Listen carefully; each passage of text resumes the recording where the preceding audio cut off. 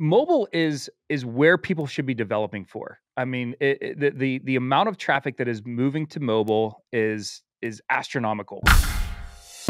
Welcome to the Smarter Building Materials Marketing Podcast, helping you find better ways to grow leads, sales, and outperform your competition. All right, everybody, welcome to Smarter Building Materials Marketing, where we believe your online presence should be your best salesperson. I am Zach Williams, alongside my co-host, Beth Popnikolov, and we have an awesome show lined up for you today. We are going to be talking about some of the most exciting ways that you could be going after marketing and disrupting your own product category.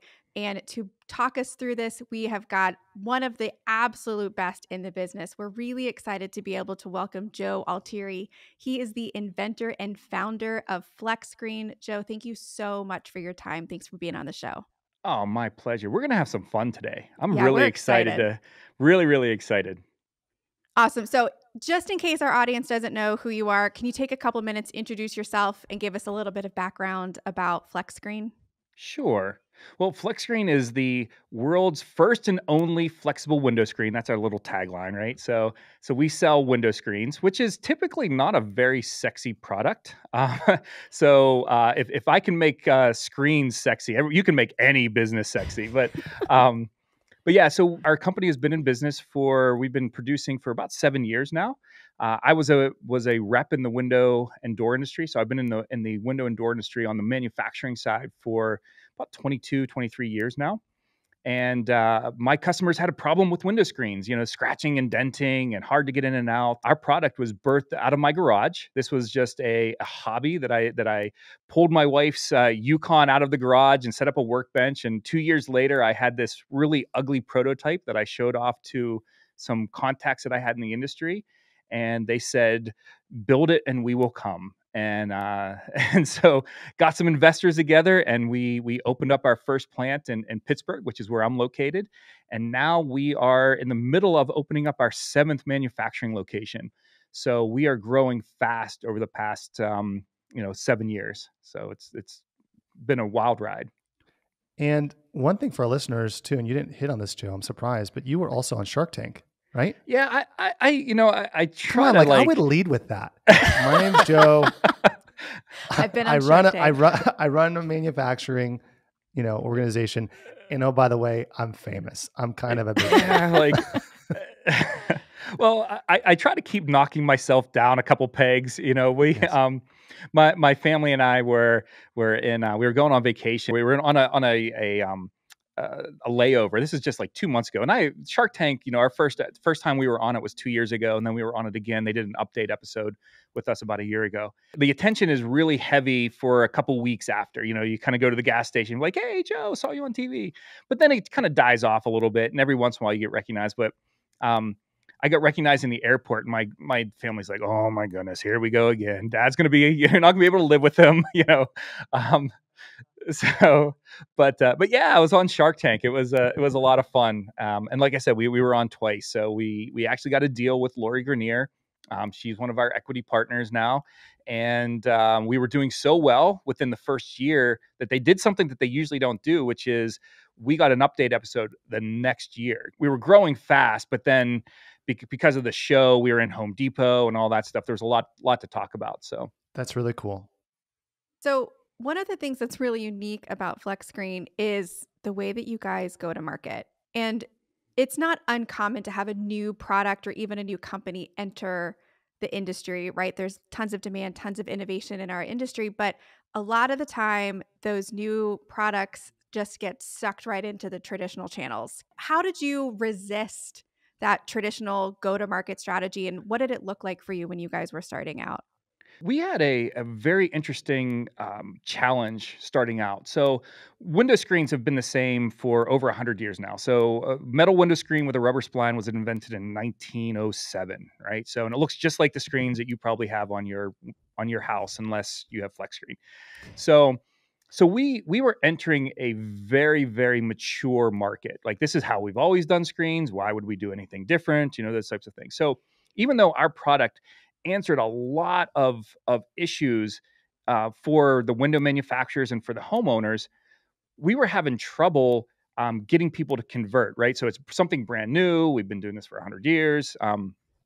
And so, I had these investors that had put in millions of dollars, right? And our first year of sales was $400,000. Like, I mean, it was like we did not come anywhere close to paying the bills, right? And so I'm like, okay, we have to do something else. Like, what can we possibly do as this little company, this little startup that is going to get some attention? At this point, the corporate office was a closet. I mean, I don't know how else to say it. Like, it was one of my partners had a building who like, well, we have this storage area back here. Do you need an office?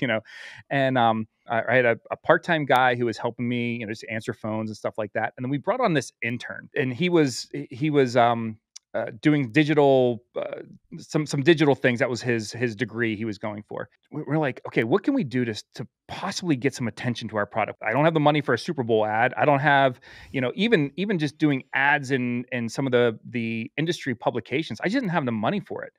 And I'm like, well, digital marketing is kind of free if you do it yourself, right? I mean, it's, you can do some of the things, some of the basic things, you can do it without an agency. And so we sent the intern home. We put a black sheet up. Well, I bought a piece of fabric, put a black sheet up, and we just started making videos. Like trying to get the word out about us. Like, and they were funny videos. They were crazy videos. They were making fun of me, making fun of our industry, making fun of, like, it was like me hitting stuff with hammers, running stuff over with cars, just things that were so crazy that it started getting some attention. And then, just doubling down. Every time we would get a little bit of attention, we're like, now we have to do more. Now we have to do more. And now we have to do more. I was a traditional rep. I was a sales rep. So I'd put my tie on and I would go out and knock on doors and things like that. I'm like, this is not going to work. Like, it's just not working. I go in and the company say, yeah, we love your product. It solves all these problems. Like, well, why aren't you buying it? Well, because nobody knows what it is. Mm-hmm. And I'm like, okay, there has to be something different that we do. And that's kind of how we started. It was out of desperation. So see, I think that's really interesting because like I like to read books about marketing a business and things like that. And you oftentimes read stories of even direction, like, hey, if you're building a brand, you have to be different. You have to do something that's very contrarian is not the right word, but you have to stand out in some way. Like we were talking about this before the show, like Big Ass Fans, for example. Like they are very different in just their name, and you could have that thought and that strategy purely from reading these books. And there's companies that have done that, but you did it out of like, I'm not selling anything. Yeah. And you attribute it to the fact that you didn't stand out. Was that the issue? Or did you just say, hey, let's try this out? And then people responded and then you leaned into it? So it's interesting that you said about reading the book, because that's exactly what I was doing. So again, I am a voracious reader. Like I love knowledge and I love learning new things. And I read a book by an author named Sally Hogshead. It's called Fascinate. Oh yeah, it's a great book. Oh, so you've read it, yeah. So her big thing is different is better than better, right? So I was going out and trying to show people that my product was better, and they're like, "Meh, okay, great." I had to show that it was different. I had to go out and do something different. I had to be different. Now, some of the big brands in the window and door industry started to understand this, right? And they're starting to get their digital presence up a little bit. We were one of the first ones. Again, 7 years ago, nobody was doing this in the window and door industry. And so as we came out, if you were on LinkedIn, we were coming up on your feed because nobody else was doing anything, right? So if you were on Facebook, if you even just trying to get the AdWords for window screens and stuff like that, like we were grabbing really, really cheap digital real estate because nobody else was doing anything with that. So but yeah, we made the very conscious decision to be different. I mean, and again, if you look at our brand, it's me with a baseball cap and a t-shirt on. The tattoos showing, again, just these things that are so non-traditional because our brand is non-traditional, and so we just went all in on it. You know what's interesting about this too, Joe, is like we oftentimes talk to manufacturers and we're helping them with their value prop and how they present. And they'll go, hey, well, our product performs 10% better in this environment. And like I sometimes feel like the bearer of bad news because we're like, nobody cares. Like, Exactly. like It's not enough. You're It's exactly not right. enough. Yeah. it's not enough. It has to be Yeah. exponentially better or just complete game changer in order for somebody to go, you know what, I'm going to try something new. Because you know this, if you're a contractor or an architect or a builder, you don't like new. You don't, because it introduces risk. It introduces variability to the process at which you've developed. It has to be so different that you're like a light bulb has to go off in order for somebody to go, yeah, I want to try that. So that goes back to Joe, you were saying, you guys started these incredible videos just to get people's attention, like whatever was weird. You were having good conversations and like so close to making the sale. But when it came to, oh, this is new, I can't be the first one. Where did you start to see that change? When did you start to get some velocity behind getting multiple deals in a row? It was when our message started getting to our customer's customer. That was the key, was getting beyond the window manufacturers to showing the window. Our main business at that point was selling to window manufacturers. So we weren't doing any retail, anything like that. But we had to get our message, we had to jump the window manufacturers because the window manufacturers had absolutely no incentive to bring something new to their manufacturing process. They, you know, yes, it solved problems for them, but not enough. Again, maybe it was the 10% of problems or 15% or whatever the case may be. It wasn't enough for them to put the effort into getting my message to their customers, who then would get it to the homeowners. And so we started doing webinars. Again, this is all 6-7 years ago. Zoom was brand new. We were the first people in the industry to start doing things like this. And so we would go to a window manufacturer and say, look, you know, it's fine that you're not getting this demand. How about if we just put it out to your dealers? If nothing else, you're going to try to bring value to them and show them that there is something new, that you are trying to be innovative, but it's going to take them to partner with you to be innovative. So the way that we want to do that is we're going to introduce Joe virtually to your entire team. So wherever you are in the world, you can log on, you can drive down the road, have Joe open on your screen, and your team can ask him questions and get the full presentation. And so that was really, really big. But then through those efforts, some of our videos and stuff like that went viral, which was helpful. I mean, we had a TikTok video. Again, we're a window screen company on TikTok. We have a TikTok video that had got millions of views, and it was just one of our interns. We were dancing, and they were squeezing it, and it had like the SpongeBob, in the background. And but again, now we had hundreds of videos that didn't do very well, but we had a couple that went really, really big, and then we started getting attention from homeowners, and then that attention from the homeowners brings demand to the window dealers. The window dealers bring demand to the window manufacturers. And any digital marketing, and you guys know this, but for the people that are listening, you have to figure out who the real audience is. Because sometimes you don't know who the real audience. You think that it's the person that you're selling to, when it's actually not. And so that was a big paradigm shift for us. I was a sales guy. We made a big shift from sales to marketing. And that is huge to understand, that there's a huge difference between sales and marketing. And when you become a marketing company, your message becomes more important than your product, and in a lot of ways. Well, even too, and I'm a little bit of a nerd in this way. I've followed you all for a couple of years. I remember I would check your site, and I can't believe I'm sharing this with you. I would check your site, and you all would make optimizations and little things to your checkout cart. Yep. I don't know if you know, I don't even know if you know this, Joe, you probably do. But there were points where you would ask people up front, hey, you want to buy our window screen? What size do you need?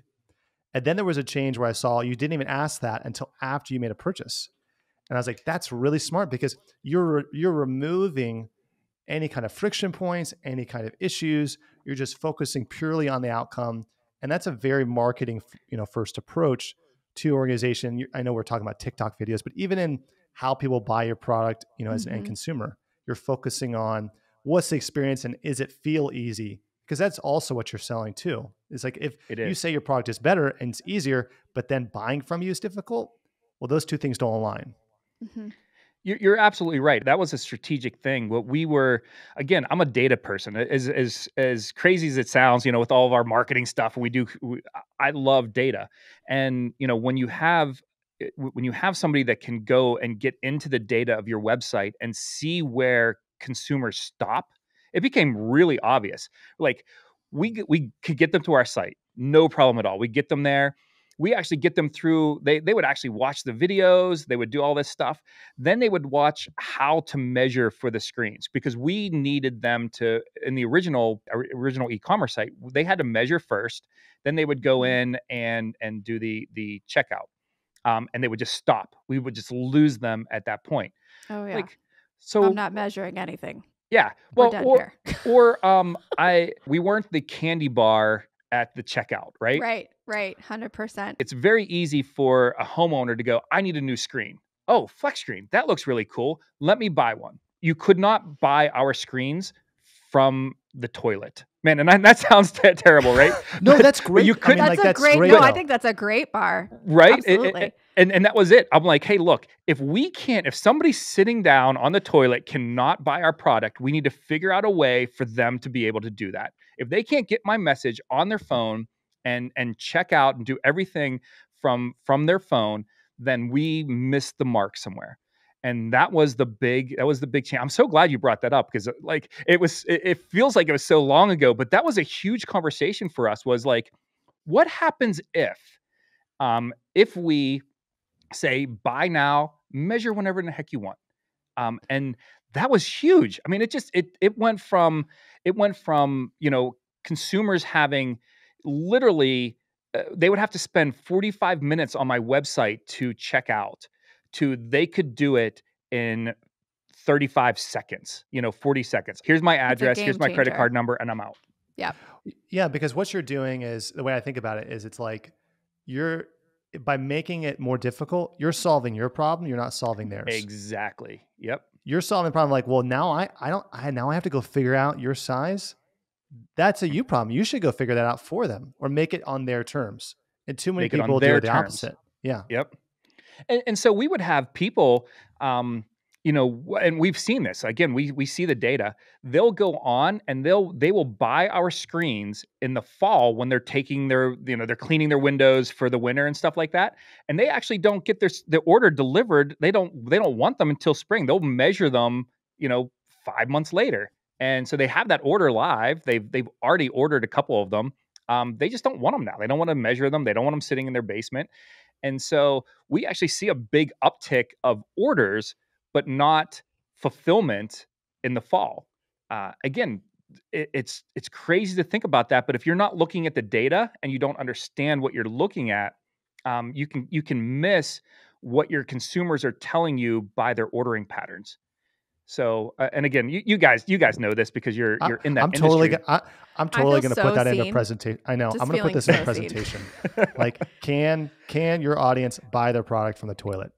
And I'll put your name underneath it. Be prepared to hear that on a regular basis. But isn't it? Again, it's so barometer. simple, but it's profound. It's Amazon, right? Yeah. Jeff Bezos, he started off with books because it was easy, right? It was something easy for him to ship, but I'm giving him more credit than he deserves, but I feel like he saw this where, if a consumer can get something easily, no matter where they are, number one, they'll do it because of convenience. Number two, they don't care what they pay. I know that I overpay for things on Amazon, and I don't care because I can order it from the toilet. I don't care at all. Absolutely. It's speed. Yeah. I talk about it all the time. I'm like, Spotify killed like BitTorrent and all of those other, free music platforms, not because they had a better product, but because you could have music more quickly. Speed is an ultimate killer, and convenience is a part of that too. It is. It absolutely is. And so, but yeah, again, those little things for us are, we just think differently, right? I can't think of one other company in the window and door industry that's going, can I do this from the toilet? Like, can I do this from the bath? Like, if that conversation came up at any window manufacturer or any dealer or anything like that, I would be really surprised.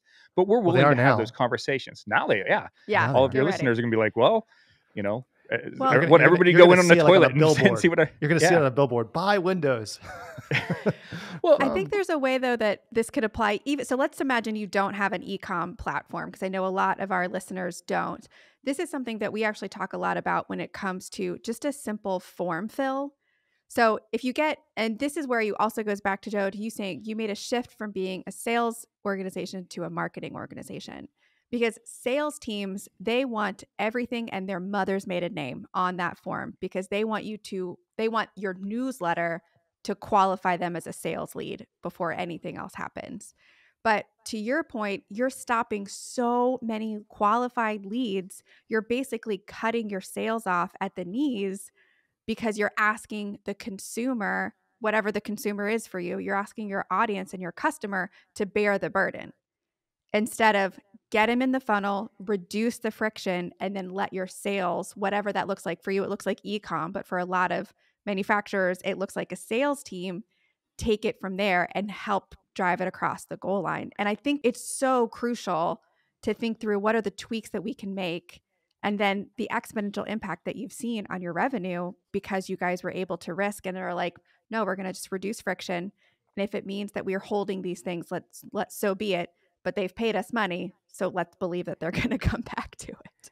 Yeah. How many times have you stopped looking at a website or stopped filling out a form because it was a pain in the butt? Every I mean, time. I just want to mobile, say every yeah, time is how many mobile times. is where people should be developing for. I mean, Yeah. the amount of traffic that is moving to mobile is astronomical. And so if you don't have a not a mobile optimized site. I'm talking about a site that is designed for mobile. Like there's a difference, right? Like, oh, I shoved my website into this mobile, this round peg into this square hole. That's not what we're talking about. We're talking about a site that is really pleasant to use on mobile. And then to your other point, form fills. There's times where I actually want to know about a product and they want so much information and it's not auto-populated. And I'm like, screw it. I'm not doing this. It's not worth it. It's not worth it. And isn't that a crazy? It's a crazy shift to think about that. Well, I think it's important to know, because it's like what you're saying is like everything is an exchange. Like everything, time is an exchange. What you're doing is an exchange. If you, as a manufacturer or anybody in marketing, are not always giving more value in exchange for what that person is giving you, you're going to lose. Yep. And sometimes that exchange is money, sometimes it's time. But to your point, you're making it too difficult. Too many people do it. I want to ask you about what you're doing now. Like you mentioned, hey, 7 years ago, we were doing webinars. We started doing TikTok videos. You have a podcast. Like you're doing a lot of things a lot of manufacturers want to do or think are really progressive. Where are you going? Like, where do you see your brand going a year, 2, 3 years down the road? What are you trying to push and plan for right now? So for us, I mean, we're still big into into social media, not necessarily social media marketing, but social media information. You know what I mean? So we still do a lot, and I'm still the spokesperson for our company. So a lot of our marketing efforts are around me and my story, and even behind the scenes with my family and things like that. And so we've really gotten I don't want to say away from some of the things that got us to where we are now. We're just maturing a little bit, and so now we got on Shark Tank. So again, the crazy videos and stuff got us attention, right? So now we got on Shark Tank. Now there's this Joe the entrepreneur story and background that we're really doing a lot to concentrate on, because again, we don't have to concentrate on our product as much anymore, and showing the features and benefits of it. Now people are just interested in what makes this company tick and who's that guy behind it. I go into meetings now where people, because we have so many connections on LinkedIn, I think I have 100,000 connections or something like that on LinkedIn, or followers. And so, which is a lot of the people in our industry. And so I'll go into meetings and they're like, hey, your grandson was so cute, going down the slide, and they feel this connection with me, even though I've never met them before, right? So I don't necessarily feel that for them, but they feel this towards me, which is making it's this soft sell introduction for them to feel some sort of intimacy that makes my job easier as I'm trying to get them to consider using our product. We're moving more into the personal side of our brand than the product side. Well, I think that's interesting. You mentioned that too, because like I think you and I met at an event you and I both spoke at, and you started the event by, I mean, they hyped you up and all your Shark Tank and all your success and everything. And the first thing you did was you told a story about how you hit you hit your own face in the, like, what'd you do? You hit yourself in the face with your arm or something like that? Yeah. I had a Yeah. big cast on my arm Oh and yeah, you like smack. Yep. bonked yourself in the Yep. head or something like that. And I was like, this is really great because you're a smart sales tactic and marketing, but you're humanizing yourself. You're making it more approachable. You're making the brand of Joe as well as FlexScreen feel approachable. And I think a lot of brands, they feel very standoffish too. And what you're saying is like, no, you can connect with me on an emotional level as well as on a product level. And you're seeing a lot of brands do this. I mean, it's like exactly what the Shark Tank guys do. They're now leveraging their presence as a person to now go do that with other brands that they then support. Like I just saw a commercial with Mr. Wonderful, and he's like doing something with Rocket Mortgage or something. I don't know, some lender, you know, and people feel a connection to him. It's the same thing in what you're doing, but a lot of brands are afraid of that because they're afraid of like the unscripted moments of like, well, what if I mess up? Or what if that person says something that puts our brand in a bad light? And I think that's the antithesis of where brands and, you know, consumers want, you know, where they want to go. Consumers are making a big shift into they want to buy from people. They don't want to buy from companies as much anymore.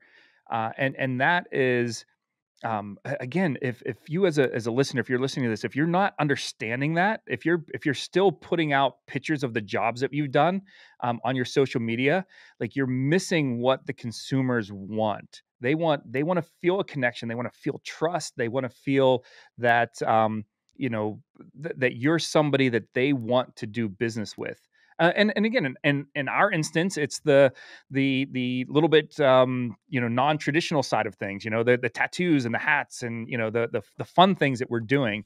I'm loud, and I'm loud in our videos, those types of things. That's not for everybody. If that's not your personality, then don't do that. but but show who you are and why a consumer wants to buy from you. And you as a person, you as a company, you don't need a figurehead, but your company needs an identity.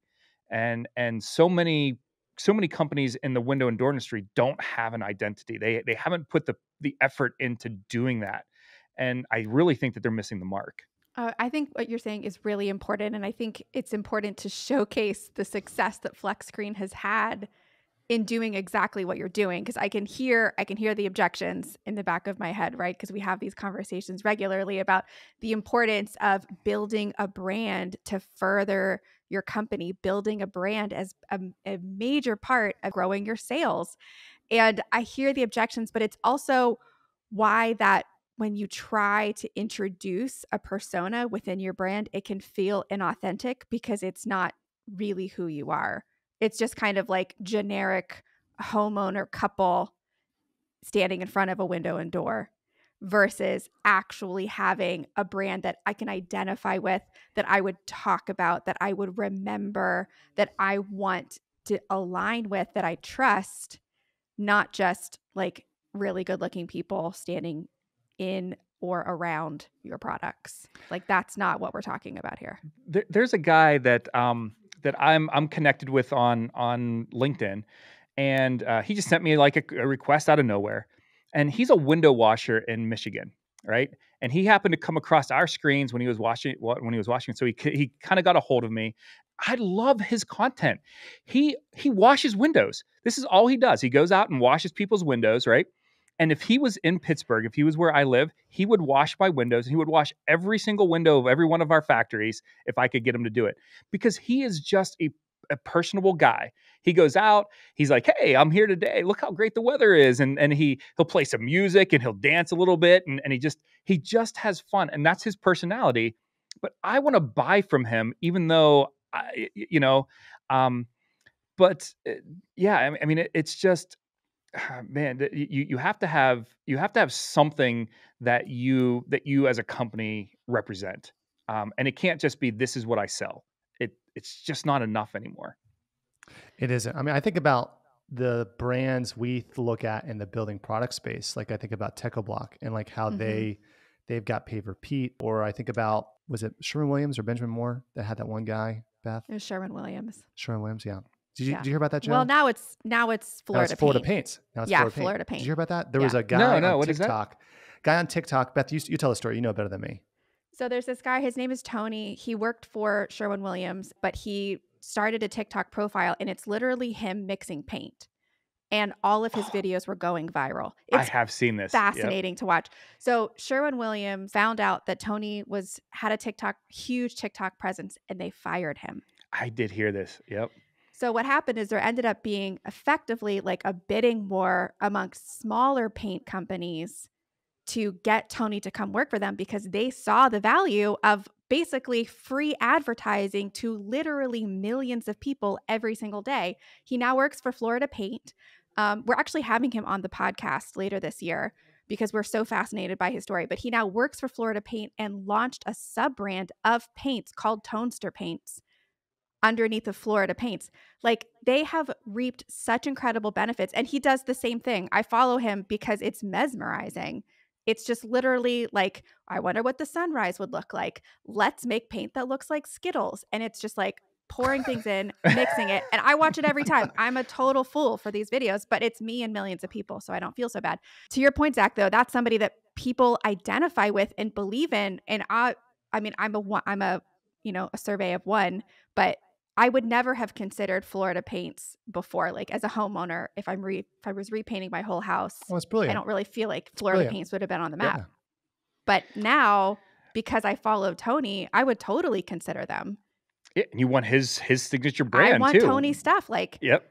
I believe in Tony the brand, and Tony believes in Florida Paints. I also think it's really cool that he launched a paint brand with them, not competing against them, which I'm sure is partly what Sherwin-Williams was worried about. But Smart. anyway, I mean, it's just a really great example of, bringing a person into the brand. Well, and it's a great example of that, but it's also a great example of give me a reason to buy from you, right? So all things being equal, right? So Sherwin-Williams, Florida Paint, whatever the Lowe's brand or Home Depot or whatever. Let's just say that they're all priced similar. They're all very similar. Like I said, one might be 10% better, but I'm not going to know the difference, right? So give me a reason to buy from you, and that could be Tony, right? That's you're entertaining. I like you, and so I want to buy from you. And there's so many. I've had lots of conversations with. Again, I'm in the window and door industry, so window dealers, they're like, how can I take what you do and do it the same? And I'm like, you can't do the same thing as me, right? But you can give your potential consumers a reason to buy from you. One example that I use with them, and I use this over and over and over again. I'm like, become an expert. Like, go out and show a job, and don't say, here's the before and after pictures. No, nobody cares about before and after pictures. And I'm sorry, like you just don't. Like, yes, you go, oh, that's pretty, that's great, but like, here's the problem that they had. They had drafts in their house. Their expenses were really, really high. Mrs. Jones called us in. Here's what I was seeing. And you go through and you actually show the homeowner that might be looking at windows sometime in the future, like, hey, here's all the things. We tried some things, went through some options. Here's some different things that we could try. But what it came down to is we just had to replace our windows. Like, oh, look, here's what happened because she had a leak. Look how this is rotted out. And you become this expert in your geography. And that gives a homeowner a reason to buy from you. Again, white rectangles are white rectangles. I mean, there's a lot of companies that buy white rectangles that go into holes in walls. Give me a reason to buy from you. And that's where social media is so effective and can get your message across so effectively and so cheaply, if you do it right. Well, I think you hit a really good point there, Joe. Is like a lot of listeners are probably listening to this going, shoot, I need to do what Joe is doing. And in some regards they do, but they can't do exactly what you're doing because you're you and they're them. And I think that that's important to know, is like, there are things about your brand that are really interesting, and it's your responsibility to find a way to, like you said, help them solve that problem, be that solution to them. in an entertaining and educational way. And you don't have to copy you because you can't. There's a quote of Arnold Schwarzenegger. Somebody I told him, like, they're like, oh, I would never want to be like you. And he was like, don't worry, you never could. Yeah. Yeah. And like, and I know it's like a little bit of an ego hit, but like, it's funny because it's like people can't be Joe, but they can be themselves, and they can find ways to develop their brand in a way that resonates with people and makes them want to buy from them. And I think that's the important point, is to risk that personality, because people, if you want to get them to try something or do something different, you have to risk along with them, you know? And the risk is that's the key, right? And when it comes to a lot of companies, the risk that they are afraid of is personal embarrassment. Let's just be honest. Like that is the biggest risk that somebody is trying to not undertake, is them being embarrassed. And let me tell you, I've had companies in our industry. I've had family members. I've had all these people come up. Why are you making a fool of yourself? Why are you doing this? I'm like, because I want attention. Because that's the only way that my company is going to survive, is if I get attention. And I'm not afraid to embarrass myself to get that intent. Now, again, I never go out to embarrass myself, but my team, they put out some I do embarrassing things in front of the camera, and I don't always want them to get out in the wild, and they put it out, but it humanizes me, and there's a purpose for it. And it's okay, but you have to get past that. You have to get past what will my Aunt Susie, who I see once a year at Christmas, think about me? Who in the heck cares? Like, go out and do the right thing for your company, do the right thing for your employees, do the right thing for your family, and take some of those risks. This is awesome. I get really passionate about that, because that's something that comes really up all the important. time. Like, I could never do that. No, you don't want to do it. That's the difference. So you can do it. You feel uncomfortable. You feel uncomfortable doing it. Mm-hmm. And there was a quote that I love. It says, "You will be freed from worrying about what other people think of you when you realize how little they do." And and right? Yeah, absolutely. And it's one of those things, like, we think that something that we put out on social media is the biggest thing in the world, whether it's good or bad or embarrassing. I scan right by it, like, whatever. It's no big deal until something catches my attention, and now I'm interested. I'm intrigued. Now I'm engaging, and so that's the biggest hurdle when it comes, in my opinion. It's not the cost of hiring a digital agency. You 100%, everybody should have a digital agency that they're working with. No doubt in my mind, there should be somebody helping you to manage your online presence. But it's the getting over that hump of allow myself to be exposed in this way, and they just can't get past it. It's true, man. Joe, this has been awesome. I feel like we were talking about this before the show. Like, we could talk for hours about this. We could. I know. There's like 100 like, don't end questions it. we No, didn't not even yet. get Not yet. For listeners, we if need they a want part to, two, Zach. no, we do need a part two. Yeah, you heard it. For listeners, if they want to follow you, they want to connect with you, they want to buy a FlexScreen, what's the best way for them to do that? If they want to engage with me, I'm joealtieri.com. So it's JoeAltieri.com. Again, let me tell you how having a vanity URL, I hated that. I absolutely hated it. But it's important. I do blog posts, I do videos, we have podcasts, all that stuff. So again, I'm putting myself out there for all of you guys that are listening. But then if you want to know more about FlexScreen, it's just FlexScreen.com. We definitely love to have anybody reach out to us on either of those platforms. It's great. Joe, man, this has been awesome. Can't thank you enough. And I think you're a huge inspiration to people in the industry that want to get better. They want to push their brand further. They want to stand out, and really appreciate you taking time to share with us. And for our listeners, if you enjoyed this content, make sure you go to venveo.com/podcast to subscribe to get more. Until next time, I'm Zach Williams alongside Beth Popnikolov. Thanks, everybody.